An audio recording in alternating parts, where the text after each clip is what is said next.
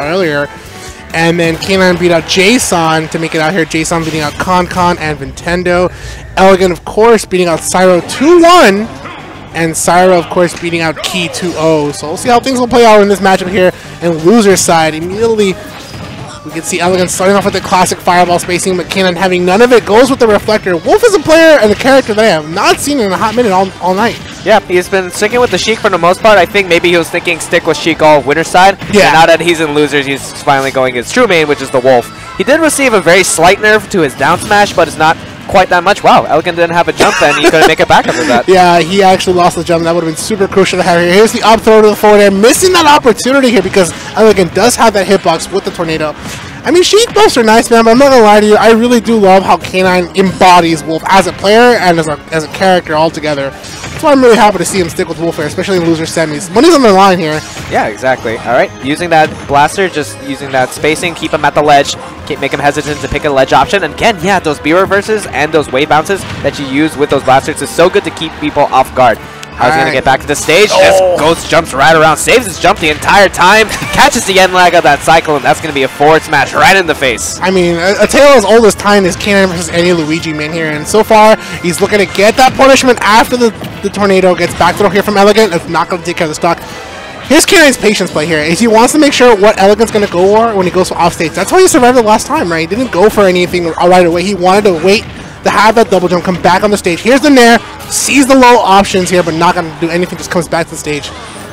Goes really low for it. I respect the attempt to just try and finish off the stock. When Luigi's side being like that, you want to try and take every opportunity you can. Not quite going to work out in this situation. Doesn't get the landing up air. That's the big thing you needed for the up B finisher to seal out the stock. Not quite going to happen here, but I mean, it doesn't matter if you catch the side Bs, and all of a sudden, that sacrifice stock already paying dividends for Elegant, bringing him back around potentially. He can get one big combo like that again. Yeah. He can bring this back around. The accounting firm and the stock count is not really happy about that. K9 was so positive here, and he lost so much momentum going for such a big gamble. Not only that, you gotta remember, side B doesn't auto-snap the ledge. You are committed to that when you go for it. So K9 gonna go back to playing the spacing game. That's kind of how he got to this point, right? He had Elegant at the kill, and it was the spacing, it was those B-reverse blasters. Yeah, you see all of a sudden though, K9, okay, there we go, forward tilt, that'll barely close it out. He was starting to slowly change his playstyle, which I thought might have been dangerous, because especially on the first and the second stock, yeah, he was on top of Elegant, made him hesitant, made him try to cyclone out of disadvantage, made him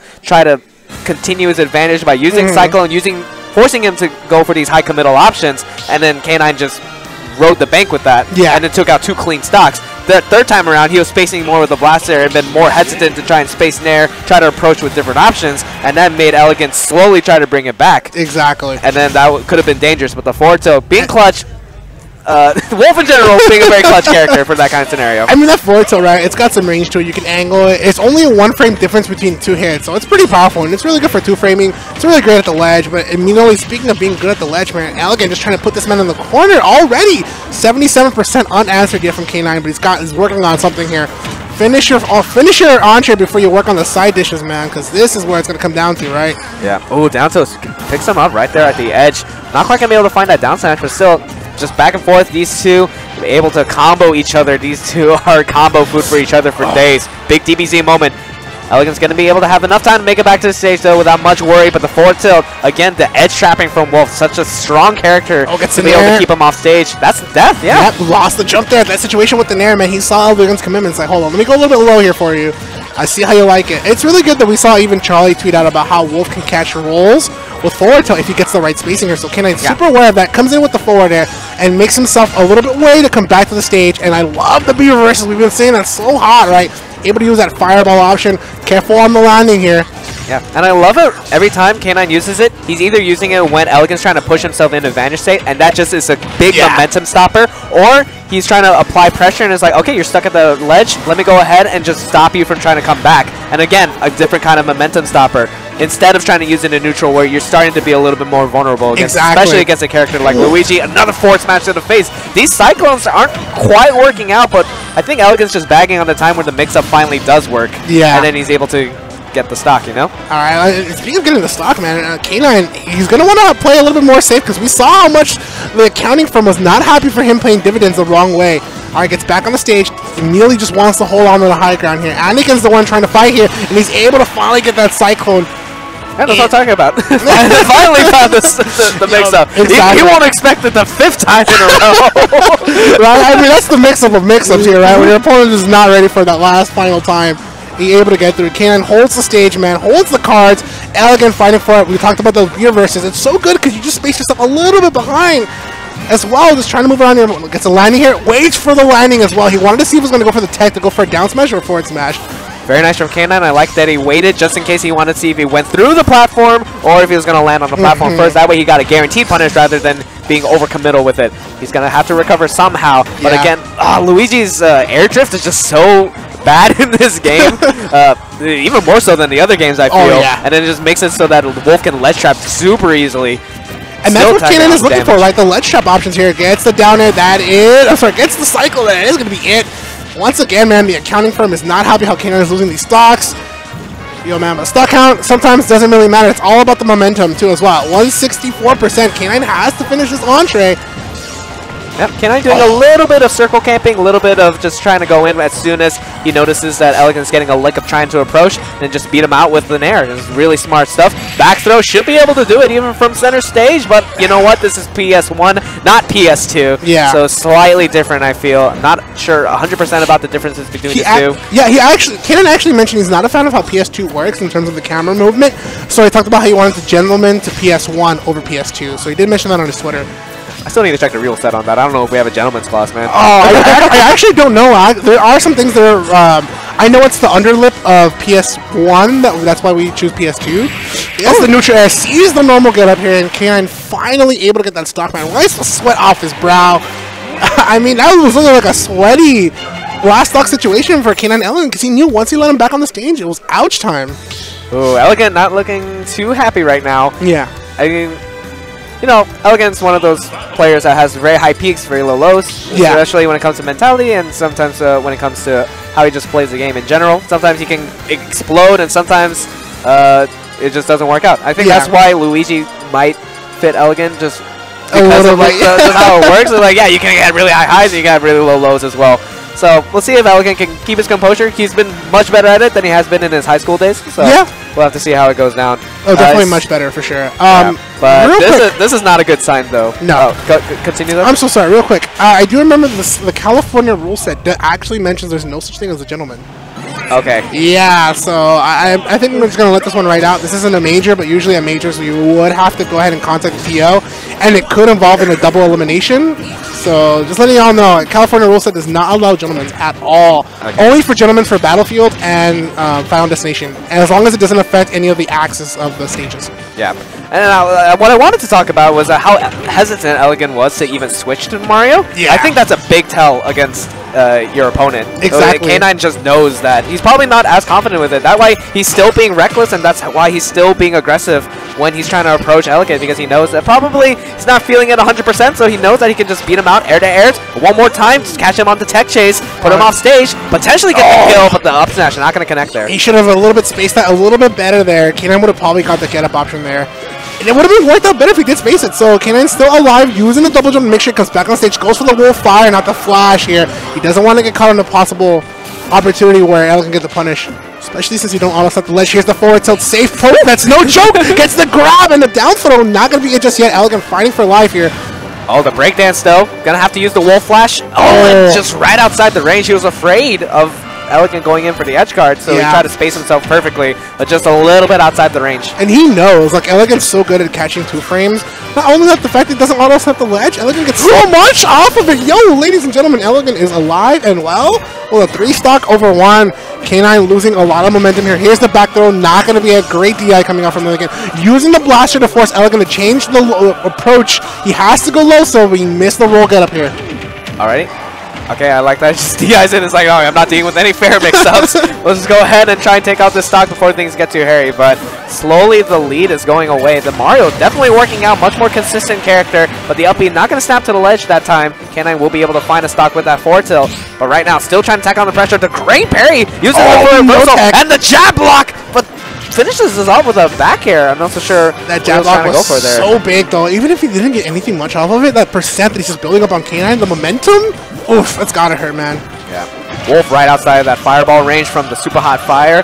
Not quite going to be able to connect that forward smash. But he's still going to try and recover back from the ledge. Still a little bit difficult. Oh, but he's going to make it back just fine. There we go. Okay, gets back on the stage here.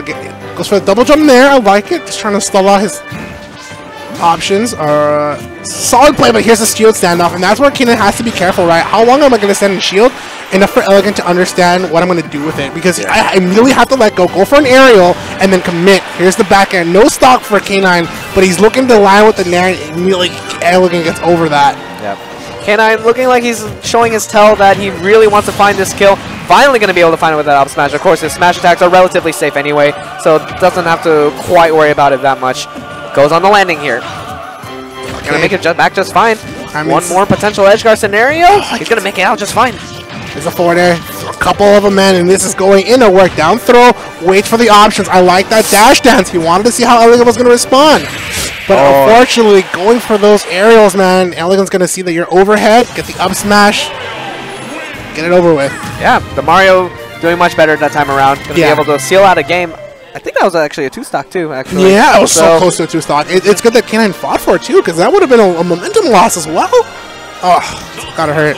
Yeah. Of course, shout outs to the granddaddy of 2GG, Champ in the background, putting the setups away, man. Yeah. Hard at work right now. Yeah. While we get to commentate and enjoy the event. But here we go. Hey, man, tis life. Tis life of one of the greatest TOs out there. But let's go back into one of the greatest matchups out there. K9 versus any Luigi main, but it's going to be Mario instead. K9 kind of been used to fighting Mario, especially in Zenu when he lived out in the 818. Right. Okay, going to jump out of that combo. Elegant still on the chase, going to misspace himself just a little bit. Yeah.